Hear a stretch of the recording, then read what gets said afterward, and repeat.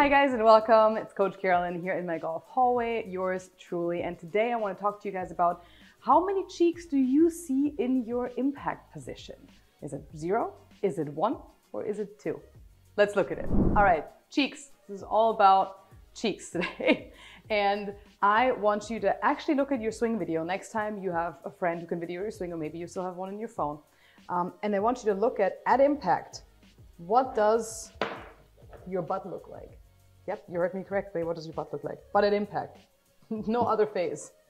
So as you're going back, I want you to pay attention to when you're at impact. Do you see the back of your butt? Do you see your lower back? Do you see any of this? If it's like this right here, you don't see any of that from me because I haven't rotated my lower body. And I see this so much in amateurs and they wonder, why do I have the chicken wing? You know, why am I not connected? Why am I losing connection, especially on the way through? If you don't see any back or butt of yours and you see a chicken wing like this, those two are related, guys. That's because you are not rotating. Because your hands, your body is stopping, right? It's not rotating. So what do your hands have to do? They overtake. And when your hands overtake, you have to put in the parking brake. The body is like, I got to brake, because your hands got super fast and your body wasn't matched up.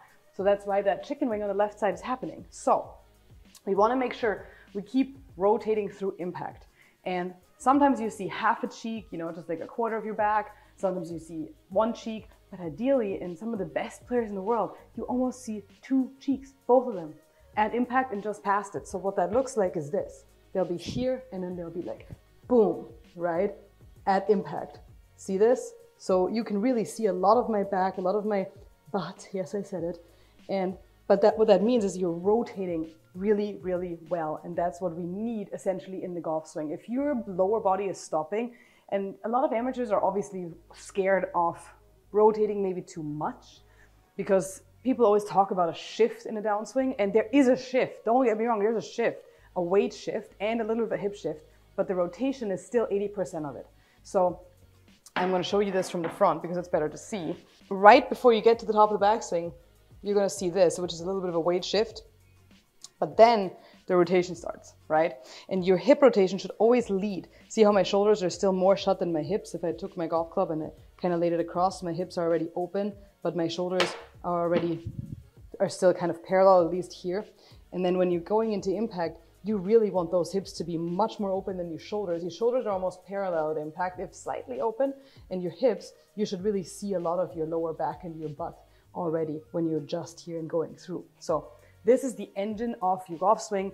There's obviously some flexibility that is necessary to be able to do this, but make sure you train in the gym, make sure you actually do some stretching, make sure you do your yoga, because golf, yes guys, golf is hard, and you don't have to be 100% in these positions. I'm not suggesting that you have to be, you know, fully rotated like the pros. That's why the pros are pros. However, everybody can improve on it. If you're realizing that you see almost no cheek at impact, and that you're actually not rotating enough with your hips, you can just give it that 10-20% more, and it's already going to make a huge difference to your golf swing. So don't get me wrong, don't think that you have to do this 100% correct to get 100% improvement. Even sometimes 20% of improvement is going to help you 80% with your golf game.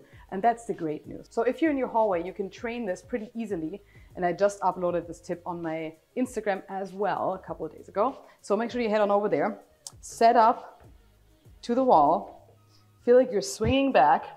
Feel like as you're swinging back, you're kind of getting your right hip into the wall. And then as you're coming down, you want to feel like first both of your cheeks are on the wall. And then as you're going through impact, they both should be off of it. You shouldn't be feeling like one of them is really touching the wall fully. You want to make sure it's actually rotated, and then you can stand up against the wall and then you're good. You don't want this to be like that, where your right cheek and the majority of your left cheek never comes off the wall. So super important, great tip.